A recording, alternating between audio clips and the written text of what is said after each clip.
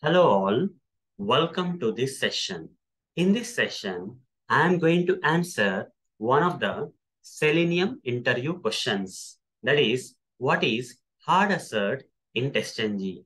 Or what are hard assertions in TestNG? Let me answer. In TestNG, we have two types of assertions. One is hard assertion and the other one is soft assertion. If you understand the difference between this hard assertion and soft assertion, you can understand what exactly is hard assertion in a better way, and you will know why the name hard is given in this assertion. Okay. So let me explain the difference between the hard and soft assertion now. Here, this side, that is left side, I'll write hard assertion, hard assert otherwise. And on the right side, I'll write soft assert or soft assertion, whatever you feel. Okay. So what is the difference? In case of hard assertion, when an assertion occurs, okay, an assertion specified with hard assertion occurs, the test will fail, right? Test will fail and execution will stop, okay? Test execution will stop there itself where the exception has occurred or assertion has occurred, and execution will stop there itself, okay? That's why it is called as hard, okay? Whenever an exception occurs, it will stop that. It will terminate the test. Remaining code that is there in the test will not run, okay? Whatever the code that is coming after this hard assertion has occurred, okay, which has failed the test, the remaining code which is coming after that assertion line, hard assertion line, which got failed, will not be executed, will not run actually, okay? In case of soft assert, it's kind of different, okay? This will also fail the test. Test will fail. Here also, the test will ultimately fail. In case of soft assertion also, test will fail. But the difference here is execution will continue. No matter the assertion fails or passes, doesn't matter, guys. Execution of the remaining code of the test will continue. It will not stop. Okay. So for example, if I take you to this Eclipse IDE where we have the sample code written in one of the test method here, you see there is a soft assertion mentioned. This is how we specify the soft assertion in TestNG. You have to create an object for the soft assert, and using this object reference, I have to call this assert method. Okay, assert equals. Okay, there are different type of assertions. Assert equals is one of them.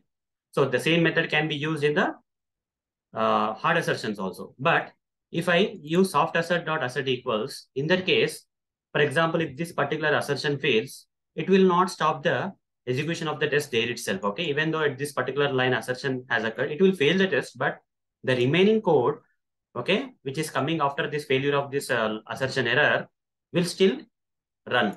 Okay, it will not stop the execution of the test. But if in case of this, instead of soft assertion, for example, in case of this soft assertion, instead of soft assertion, if it is mentioned as hard assertion like this, assert dot like this, okay? If it is specified like this, in this case, what will happen? In this case, if this particular thing fails, the test will stop there itself, okay? If this particular assertion fails, then the test will be failed and test execution will stop there itself. These lines will not be executed.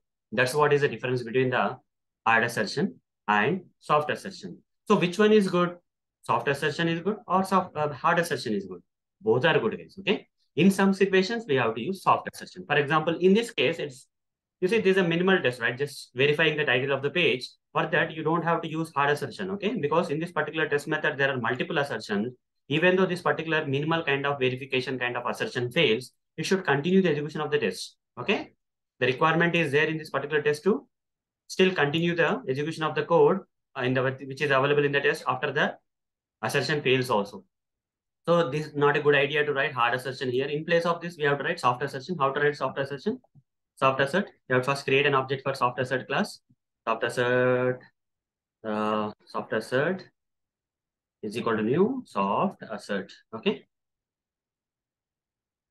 Now, instead of hard assertion here, use object reference and call this method. Now this has become a soft assertion.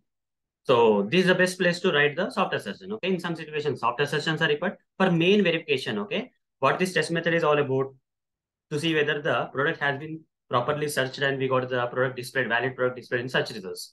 So that verification is done here. Here only title is being checked. Okay. But here actual verification is done to decide whether this test need to, pass or fail. So if this particular thing fails, how can you check this hard assertion, this particular main assertion, right? That's the reason we have to convert this hard assertion into soft assertion, because it's a minimal verification, okay, which should not stop the execution of the code. And here the actual verification is done. For actual verifications, we generally use hard assertions. For normal verifications, we use soft assertions. So hope guys you understood what exactly is hard assertion and where we have to use hard assertions and how the hard assertions are different from soft assertions and how both soft assertions and hard assertions are required in real time. Okay, both are important. So that's all for this session. Thank you. Bye bye.